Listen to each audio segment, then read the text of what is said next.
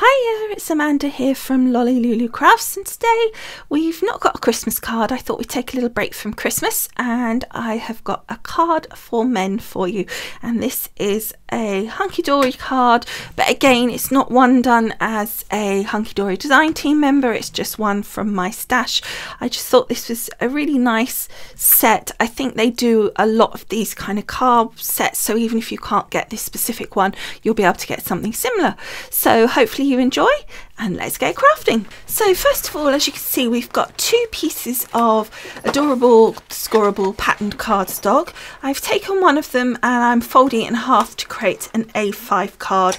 Now if you're not comfortable just folding directly without scoring, then just make a little fold at the top just so you know where to score, because A5 is quite a fiddly size because it's not a precise measurement, and then you can score it in line with that little mark. But with Adorable Scoreable you can get away with doing it just as I did there.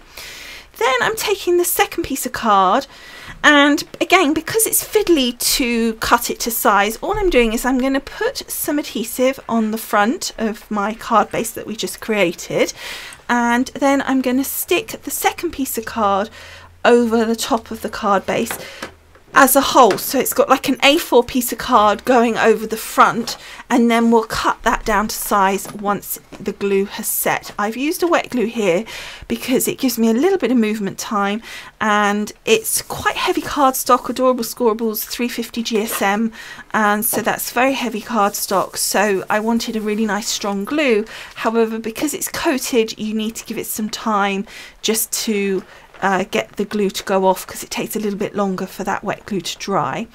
So then I'm taking my topper sheet here, and you can see there's a coloured version and a sepia version, so obviously looking at the backgrounds that we use, we're going for the sepia version, and I'm just using my craft knife just to cut where the little notches are, and there's two frames and then the centerpiece, and I'm just using the craft knife so that it just cuts through nicely and it doesn't leave any notches.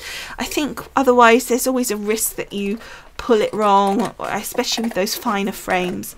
So now that my front piece there has dried off nicely, I'm just taking a nice pair of big scissors and cutting that down to size, and you can see we've got the lovely car on the front just in that beautiful sepia tones, and I just thought that was something a bit different rather than going for colour.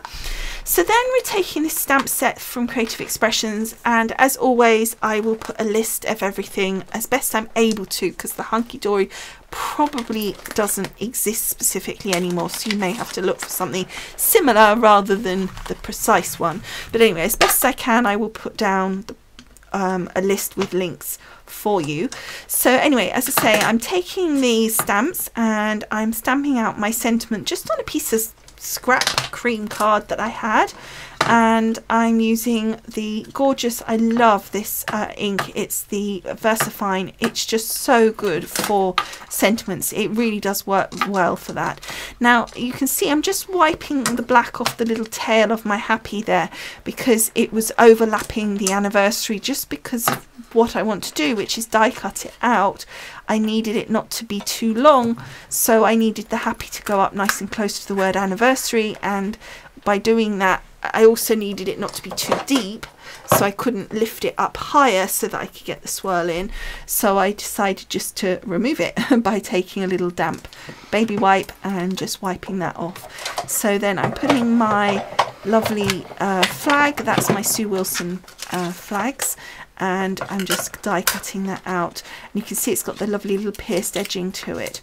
So then we're going back now to the front of the card, and we're working on our main topper and the little frames that go with it.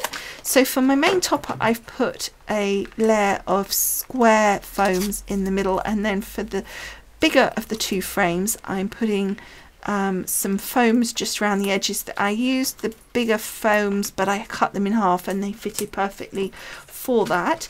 And then for the fine gold frame I'm using my construction glue here, which is just that wet glue. Once it goes off it really sticks nice, but it just again gives you a little bit of movement time, and this is the one you need the movement on because this is going flat onto the card, and I need once they get one right in position, then the rest will follow through naturally. On this particular card, unlike others I've done, I'm going to be doing it all dead straight. In the past, sometimes I've taken the frames and I've given them a bit of an angle and changed it up a bit, but on this one I'm going to literally put it back together as it was in the topper sheet. And as you can see, I was trying to line that up to make sure that it would be in the right place for the big frame to be in the right place, but it's sort of moved a bit, but it gave me a rough idea. But anyway, as I say, I just thought I would keep it straight as per in the actual topper sheet, so I thought that would look better. So then we stick the next frame down, and then I was looking at this middle topper, and I thought it being the same height as the main large frame, it just didn't work. It didn't give you anything different. You could barely see the little frame, and it just didn't give any interest. So I added a second layer of the foam squares. So then we've got 3 different heights. They're not super deep, these foam squares. I think they're just a couple of mil. And, you know, it just added that interest. So you had the middle fine one absolutely flat, then a next height for the big frame, and then you had a even higher for the middle topper.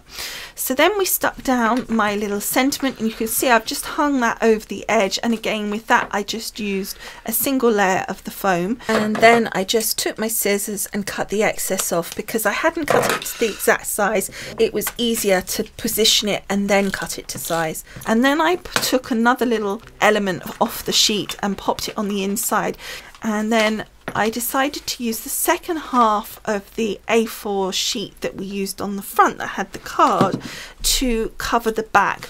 I just didn't like the back being white, and also, as you guys know if you've watched me frequently, I don't like it when there's a lot of weight on the front and only one layer on the back. So it just gives that weight difference that just doesn't really feel nice. Even with a cardstock as heavy as Adorable Scoreable at 350 GSM, it ends up making that back piece feel really flimsy, and yet we know it isn't at that weight.